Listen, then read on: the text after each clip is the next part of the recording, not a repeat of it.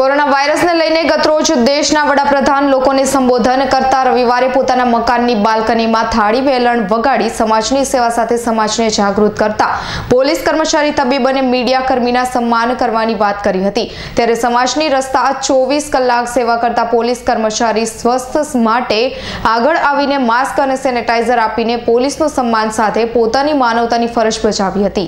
દેશ સાથે દુનિયામાં કોરોના વાયરસે જે રીતે હાહાકાર મચાવ્યો છે ત્યારે આ રોગથી લોકો ભયભીત ના થાય તે માટે ગતરોજ દેશના વડાપ્રધાન મોદી દ્વારા લોકોને સંબોધન કરવામાં આવ્યું હતું, જેમાં લોકોને આ રોગથી ગભરાવાની જરૂર નથી, માત્ર થોડી કાળજી રાખવાની વાત કરી હતી।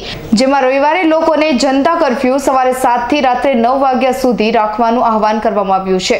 તેની સાથે સમાજ સેવા કરતા ખાસ કરીને પોલીસ તબીબ અને મીડિયા કર્મી આવી પરિસ્થિતિમાં પોતાનું પરિવાર છોડીને સમાજ માટે ખડા પગે રહીને સુરક્ષા સાથે જાગૃત કરતા હોય છે। ત્યારે આવા લોકોનું પોતાની બાલ્કનીમાં આવીને થાળી વેલણ વગાડીને સન્માન કરવાનો અનુરોધ કર્યો છે।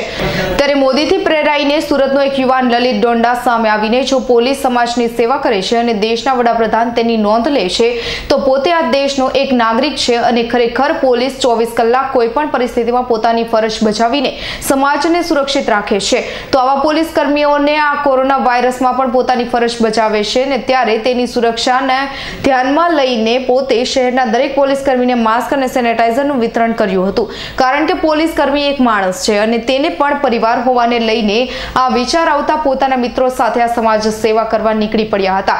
જોકે તેમની આ કામગીરીને પોલીસ વિભાગના અધિકારી દ્વારા પણ વખાડવામાં આવી હતી।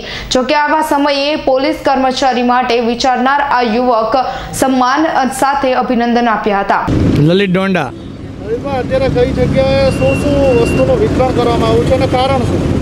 શ્યામધામ મંદિર પર આજે જે ટ્રાફિક જવાનો જે લોકોની સેવા કરી રહ્યા છે ત્યારે સેનિટાઈઝર અને માસ્ક વિતરણનો કાર્યક્રમ આજે અમે ગોઠવેલો છે। ખૂબ મોટી સંખ્યામાં માસ્ક વિતરણ અને સેનિટાઈઝર અમે આપેલા છે। આપવાનું કારણ શું? આપવાનું કારણ જે દેશના વડાપ્રધાને જે જાહેરાત કરી છે કે પોલીસ કર્મીનું અને મીડિયા કર્મીનું અને ડૉક્ટરનું સન્માન કરો, ત્યારે આજે અમે એનું સન્માન કરીએ છીએ અને એમનો પણ પરિવાર છે તો એ પરિવારને ધ્યાનમાં રાખીને અમે આજે એનું પોલીસનું સન્માન કરીએ છીએ। અને કોરોના વાયરસની સામે લડત અમારી ટીમ માનવ સેવા પ્રભુ સેવાની ટીમ આજે લડી રહી છે। તમે કેટલા માસ્ક અને કેટલા સેનિટાઈઝર વેચો? 5000થી વધારે માસ્ક અને 5000થી વધારે સેનિટાઈઝર વેચવામાં આવેલા છે।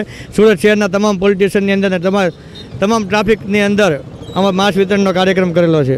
Bureau report, Surat.